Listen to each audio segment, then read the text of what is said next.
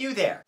What comes to mind when I say the word alcohol? I bet the first thing that comes to your mind with all this talk of COVID over the last while is isopropyl alcohol, one of the most common ingredients in hand sanitizer. But did you know that alcohols actually make up a huge group of organic molecules, some of which are essential to your survival? But what actually is an alcohol? Let's find out on Science with Thomas. Part 1. What is an alcohol? Alcohols are organic molecules that have one or more OH or hydroxyl groups present in them, where an oxygen is directly bound to a hydrogen, and that same oxygen is also bound to one of the carbons in the organic molecule. The oxygen also needs to have 2 pairs of lone electrons to have a full octet. So as an example, this molecule here is an alcohol because there is at least one, in this case exactly one, hydroxyl group present, and because it's an organic molecule filled with carbons.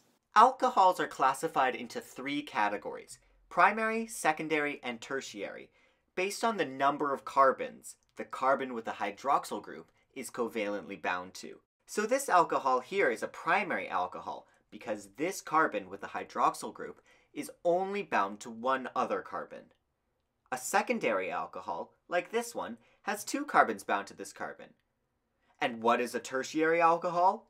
You guessed it, it has 3 carbons bound to this carbon.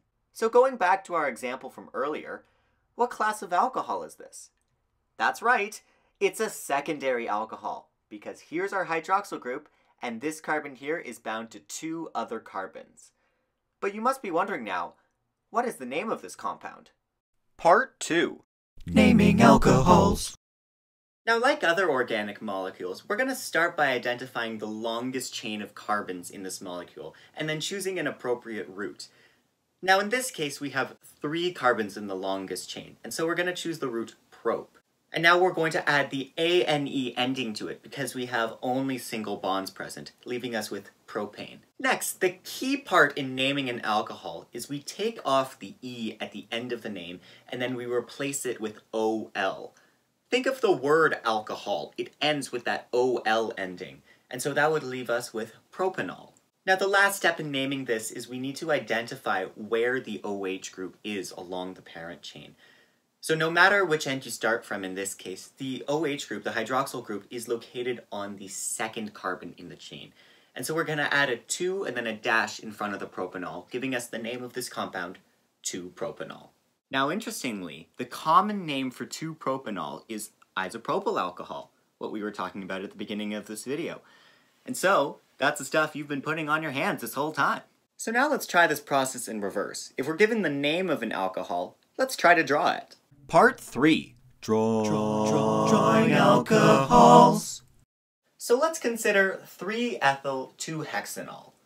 Now we can see the OL ending characteristic of an alcohol, so we know there's going to be a hydroxyl group somewhere in the compound. And we can also see the hex root, indicating a 6-carbon parent chain. So let's go ahead and start off by drawing that in. Next, we can also see that there's an ethyl group, or 2 carbons, branching off of the 3rd carbon in the chain. So let's go ahead and add those in now. And so now we need to ask ourselves, well, we know that it's an alcohol because we have an OL ending. So where does that alcohol group go? Well, we can see the 2 in front of the hexanol. And so that indicates to us that the hydroxyl group is on the 2nd carbon in the chain. And so all that we need to do now is add in the remaining hydrogens to make sure that every carbon has 4 bonds in total. And there we have the expanded structural diagram for 3-ethyl-2-hexanol. Now, if we want to make these diagrams a little bit simpler, we can try the condensed structural diagram versions or the line structural diagram. But notice in the line structural diagram how we have to write in the OH group, even though the carbons and the other hydrogens are not written in. The same is also true for the structural formula, where you will often see the OH group together at the end, even if there are other oxygen or hydrogen atoms in the molecule. And so why does any of this matter? Where do alcohols come into everyday life? Part 4. Uses of alcohols. Wow! Well, we already talked about 2-propanol and its use in hand sanitizer, but probably the most famous alcohol is ethanol. Ethanol is used in everything from fuels for vehicles to solvents for paints and perfumes, And it's also the alcohol in alcoholic beverages. There's even alcohols in places that you would never expect. Even something like cholesterol, which you see sometimes on nutrition facts and is an important part of your cell membranes. Because it ends in OL, we can infer that there's probably a hydroxyl group in there somewhere. And if we look at the structure of cholesterol, we can see it's a pretty complex molecule, but there's that hydroxyl group making it an alcohol. And funny story, I was brushing my teeth the other day and I noticed on my mouthwash that it's labeled as alcohol-free.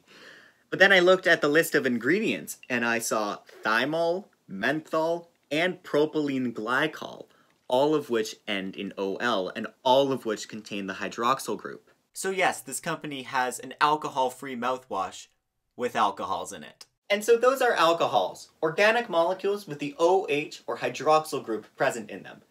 You can often identify alcohols by their name because they end in OL, and they're used in everything from mouthwash to membranes to margaritas. I hope you enjoyed this video, and I hope you learned something too.